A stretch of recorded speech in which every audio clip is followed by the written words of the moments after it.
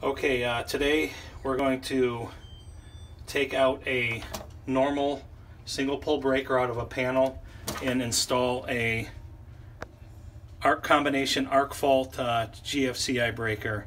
And the reason why we're doing this is because of this here.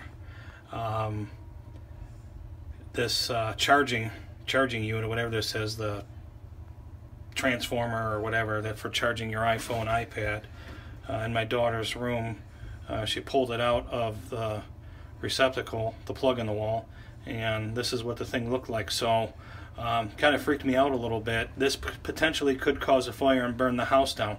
Now luckily this breaker right here, which is the breaker that was feeding the plugs upstairs, it tripped a couple times, and not realizing why it tripped until I had seen this, it made me think that I want to put in an arc fault circuit interrupter to protect the circuit. So the difference between a arc fault, which we're calling an AFCI, and a GFCI is that this senses a fault on every leg of the circuit, the hot, the neutral, and the ground.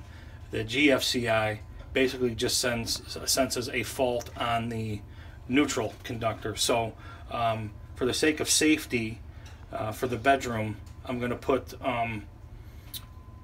this 15 amp arc fault circuit interrupter breaker in, and that should theoretically, if there's any type of fault on the hot, the neutral, or the ground, it'll open the circuit up and prevent a fire.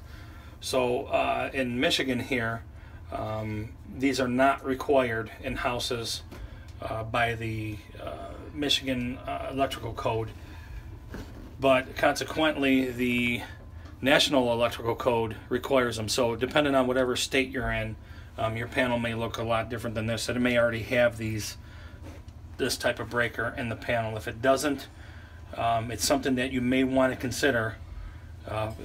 You know, with all of the electronic stuff today and these little basically it's a little transformer burning out and heating up and causing this situation right here. So the first thing that you want to do when you do this is, if you're not a trained electrician, you want to shut the main breaker off to the panel.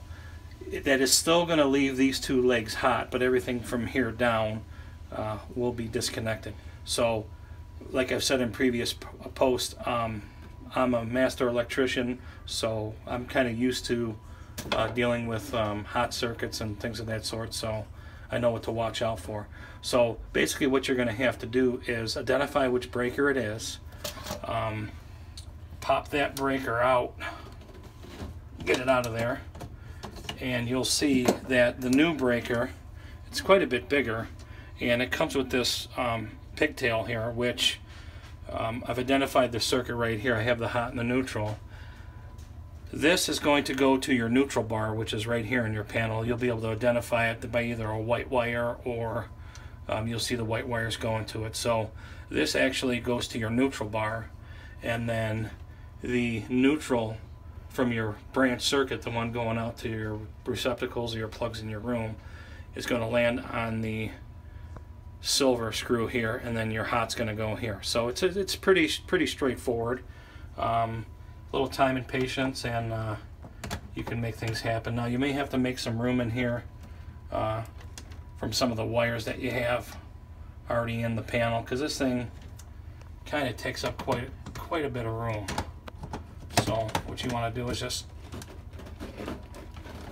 pop this into place, and you may have to wiggle it around a little bit and finagle it to get it in there. Get that into place, which it's already seated on the busway here. So, and you'll see that it's off. Make sure that it's off unless you shut your main off, and then proceed on taking this up to your neutral bar. This would go down to that silver screw that I showed you, and then this lands on the hot part of it, and then you can re-energize your circuit. And that's it.